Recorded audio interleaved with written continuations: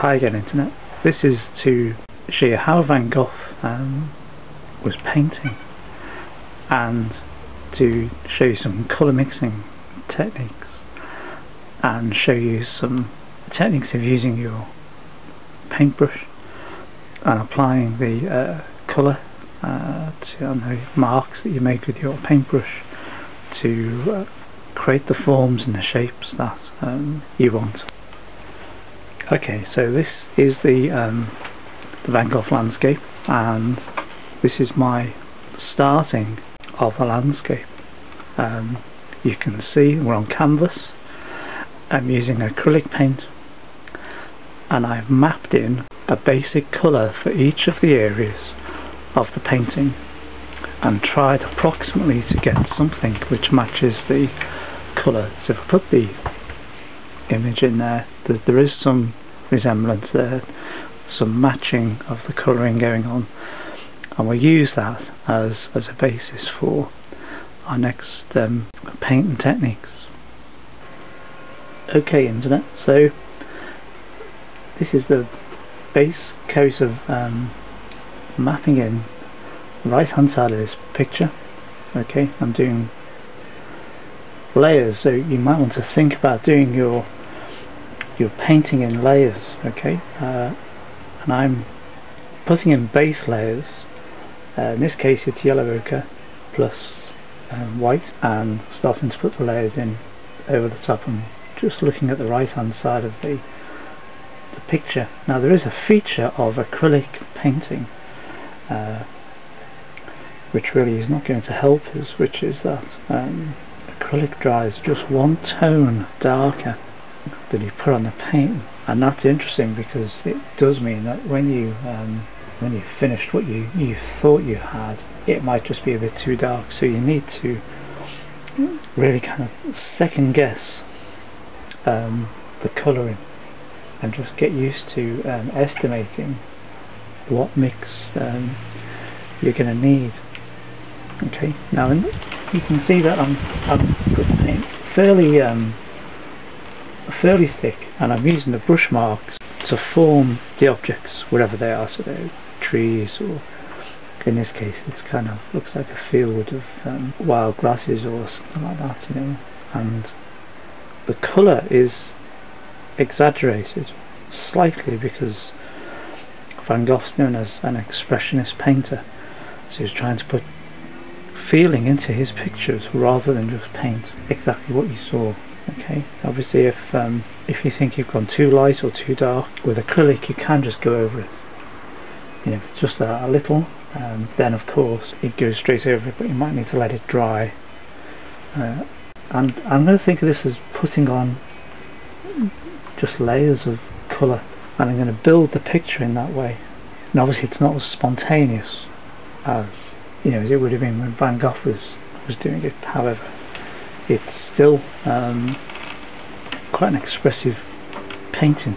You still need to think about what you're doing, and it's a great way of really finding out what he was doing and how he did it, and what the technique boils down to, if you know what I mean. And it's not so out of reach as you might think it is. You know, you can see that I'm just applying the brush strokes. I've got a fairly rough bristled airbrush, and just marking in where I think everything is. Okay, now obviously the more layers you put on, the more complex it becomes. It is quite a complex area of the picture. There's not just a few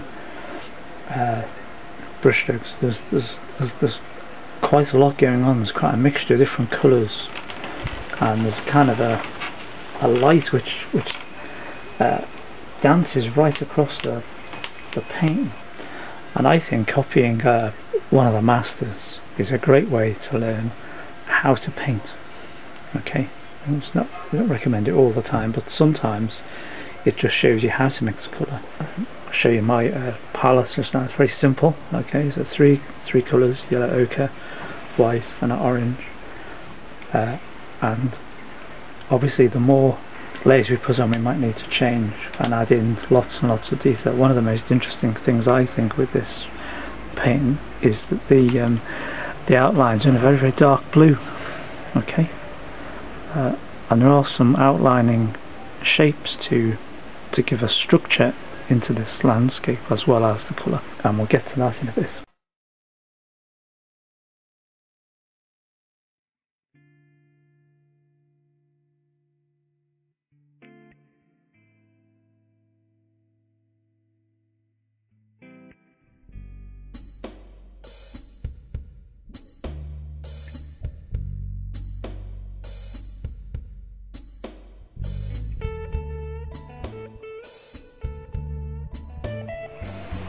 In this area of the painting there's a lemon yellow added to the mix. I've added white, lemon yellow and yellow ochre. There is a hint as well of the orange, so it's quite a mix to get the colours. If you see my palette, there we are, lemon yellow, white, the orange, the yellow ochre. If we don't add white to acrylic, it's not opaque. If it's opaque with white mixed in, it means that you can see through the paint and you have a really good mix and you get a real resonance with your colour.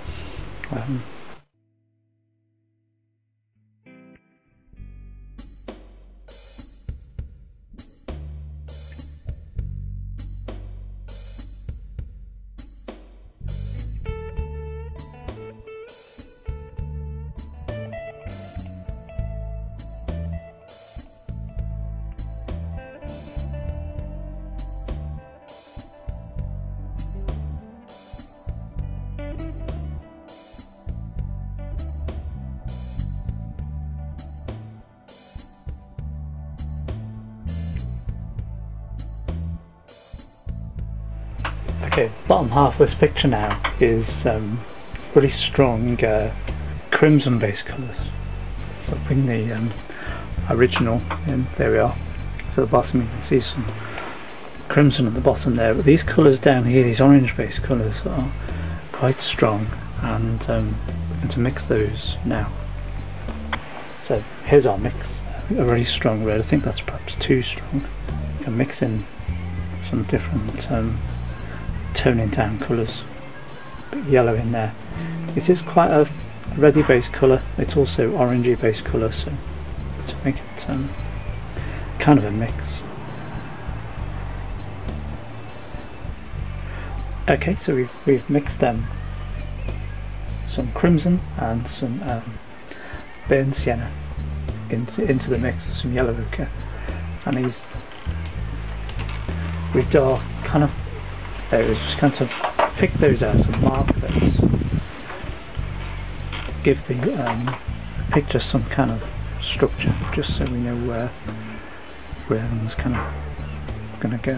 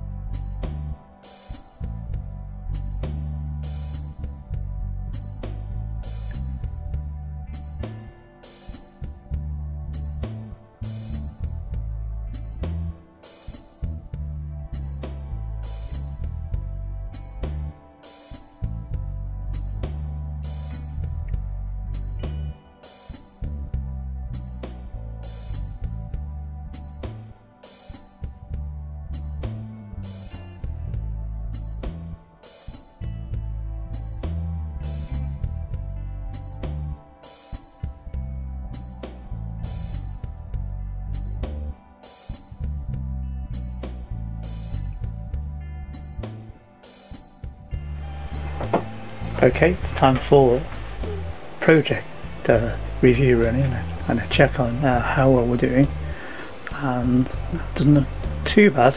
The basis of the colours are there, and the approximate shape of where it all is there, so I'm going to let that dry now, and then we're going to move on now to some of the vegetation and the green areas, which are just alongside the top end there, and then we'll put in these accurate colours, and then later we'll try the clouds, and after that we'll come back in and put in another layer of detail